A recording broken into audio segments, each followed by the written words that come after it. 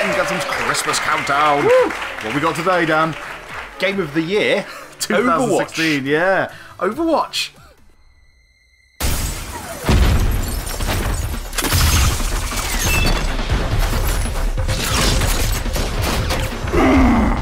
Yes, Overwatch, and winner of Game of the Year for 2016. It rightly deserves it.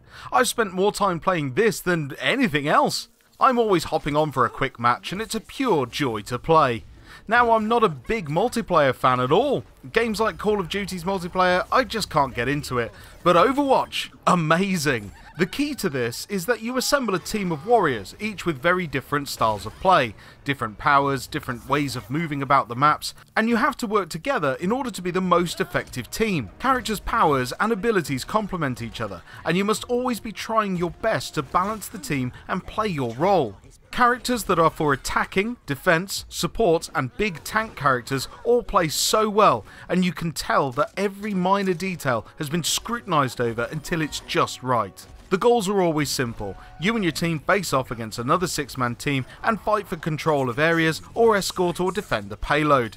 Its community is the strongest ever, and you might think that this game would get boring very quickly, but the variety of characters, the near constant free additions from the developers, and its overall presentation is enough to keep you coming back time and time again.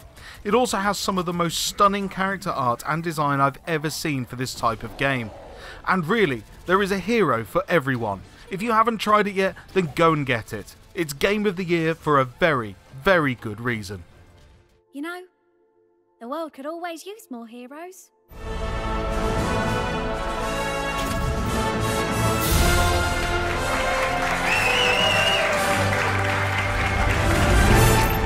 And that was Overwatch, Game of the Year 2016. What a fantastic game and addition to this list. You've put some serious hours into that, haven't you? Yeah, I have. Do you remember the unboxing video we did as well? Yeah. You've got a really nice edition of this. Is he up there? No, he's in the other room. He's in t'other room. Yeah, he's in t'other room now, but yeah.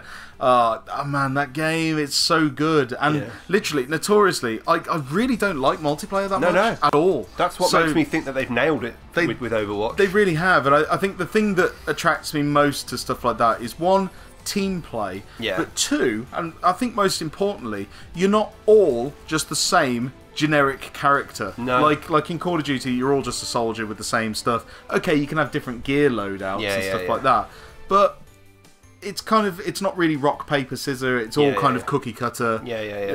I mean, in Call of Duty, it's basically, if they see you first, you'll get killed most of the time. Basically. It's kind of, But in Overwatch, I love the just the broad character range and all their abilities that kind of go hand in hand, and you can construct this team of people working together to have the strongest chance of beating the other team. It's things like definitely taken a step towards strategy as a team, hasn't it? Yeah, and I find a lot of times in gaming where there's a game that's designed for people to work together on, a lot of the time you get lone wolves that just run off and just do it all on their own anyway, and there's no real team play. Alright, thumbs up. Ready, guys? Let's do this. Leroy Jenkins!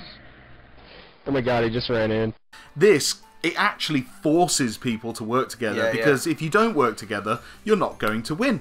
That's very clever, isn't it? Blizzard built this from the ground up to be that kind of a game, and they've done such a good job of it. Yeah, it actually comes off the back of a project that failed by Blizzard. Yeah, that's interesting. They put in a phenomenal amount of work to this other game, and it basically never got anywhere, and they were really unhappy with it, and they decided at that point that they'd got so far in it, Dan, like literally so far. Almost ready to release. Yeah, and it just fell. It just fell down. It all fell apart, and then there was a big hiatus, and it was... These artists were so passionate about their work, and they'd now got this massive stigma on their backs of a failure.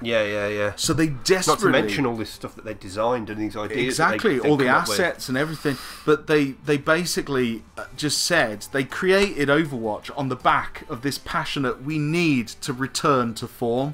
So this team got together and they came up with these ideas and all these really talented artists just brought it back and moulded what we've got here, which is Overwatch. And to go from a complete failure that never even saw the light of day to be so miserable, to then come back with something like that and win Game of the Year. Now that is passion right there. You know? Failure can be the first step to success, can't it? Oh yeah. So there you go. Absolutely. There's proof. And and they're constantly changing it. They're updating it. Oh, you get like Halloween, you get special collectibles and things, don't you? That's right. Yeah, and it's kind of like the gameplay's kind of like fueled towards like you leveling up and you unlock a loot box. So like you get extra unlocks for the characters and stuff, and it's all free to play. And the not free to play. Obviously, you pay for the game, but everything that's in the game is free. That said, they did do a free weekend on it recently, which I was too busy to. I did have it when it came out, but I didn't get very far on it, and I traded it in for something rubbish that I've since traded in again.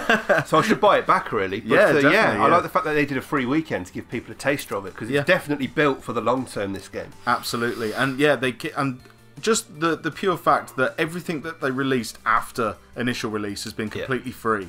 All the support and the updates and everything, and they are really looking after this game. And it's going to go a long way. Absolutely. And it's not too late if you haven't played it yet. No, Don't think of it as a standard release. That is a long-term investment. Project. Definitely. So Game of the Year 2016 makes our Christmas Advent list. And also, don't forget to tune in tomorrow for another Advent game. As always, I've been Bren. I've been Dan. And we've been GameGazm.